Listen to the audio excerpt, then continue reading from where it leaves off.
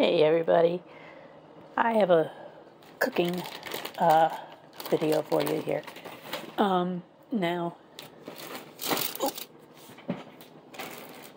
show that. We made some beautiful brisket over the weekend, and got it all cooked up, and I sliced some of it up, and then I ground it up and fried it up, and I am now using the ground brisket and making brisket burritos. Now these are great for breakfast time because before you put them in the oven to heat them up, you can add scrambled eggs and cheese and add whatever else you want into them.